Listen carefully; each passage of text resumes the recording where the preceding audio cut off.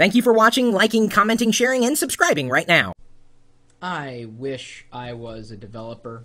I wish I could program. I wish I was an information architect. I wish I could design websites and web pages. I can't. I can tell you what I like and what I don't necessarily like, but these are all roles that are important for creating good software, whether it happens to be web-based inside a web browser, whether it happens to be something that you never see on the web but it's internet-based, or something on your desktop. I mean, every step of the way, you need to have these roles fulfilled. Now, if you are a jack of all trades, hopefully not a master of none, you're lucky. If you could do it all, you're very lucky.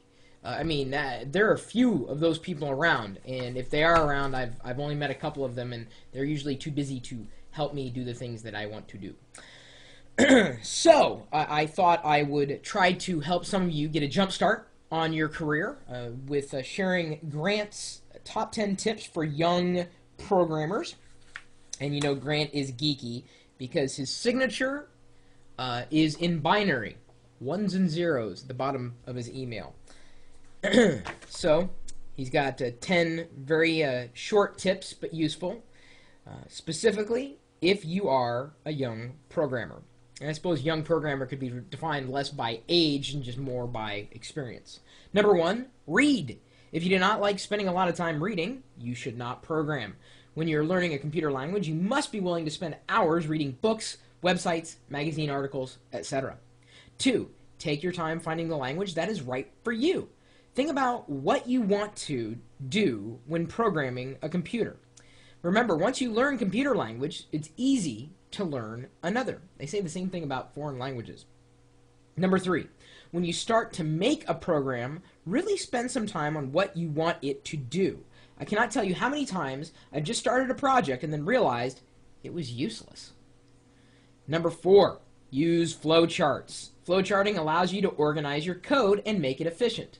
It's very true, and this is where information architecture really can come in handy, because not only, let's say you've got something that you want the user to do, but if you haven't worked out how that's going to happen, and then worse yet, it's implemented in a way that the user's never going to be able to figure out, well, that's just failure. And flowcharting can help you define that process if the platform isn't already built with some of that flow in mind.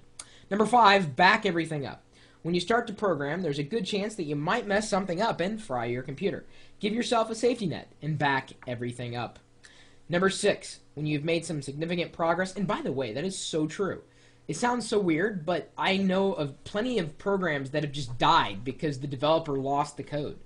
For years, the Phoenity icons, not programs, it's media, but Phoenity, that's how I've always said it, PHOENITY.com.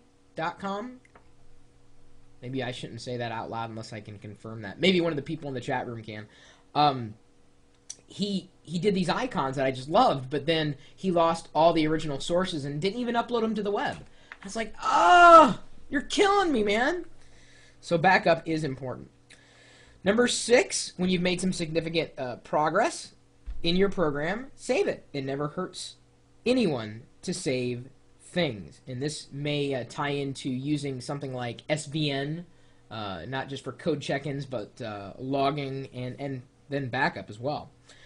Number 7, comment your code. If you leave a project and later come back to it, you will have probably forgotten how it worked. Commenting your code will help you. With comments, you do not have to read through the whole thing. Instead, you can look at your comments and get an idea of what's going on. True. And I tell you, commenting is so important. So important. Generic comments don't do you any good. They don't do anybody else any good. Commenting is like, it's crucial. It's crucial to good development, because I tell you, I've worked with developers who didn't comment, and you know what? Their code worked for the time being, but then as soon as you need to make any changes, it was useless because they made shortcuts, or they took shortcuts, I should say. Number 8, don't be afraid to ask for help. Microsoft is a great website and database for programmers. Also, check out their blog and ask questions. There's always someone who's willing to help, and of course, it goes beyond just Microsoft. I mean, you can develop on OS 10, you can develop on Linux, you can develop anywhere, really. As long as you found a good development environment, you're set. Number 9. This goes back to my first point. Get a book. Your local school or library will most likely have books on programming. Check them out and learn from them. And you'd be surprised. I mean, you'd say, well, why would I want to learn a language that, really no one's using anymore? When I was in college, they were still teaching COBOL and Fortran because a lot of enterprise applications were still relying on those languages. And they're, maybe not as modern as some other languages are, but there's still applications programmed in those languages, so it's important for you to stay up to speed on as much as you possibly can and want to. It never hurts to learn more. Number 10, when you've started to make programs, let other people try them out. You could ask people to evaluate them, or you could give them out as freeware. Start a website and let people download them if you want. That's true.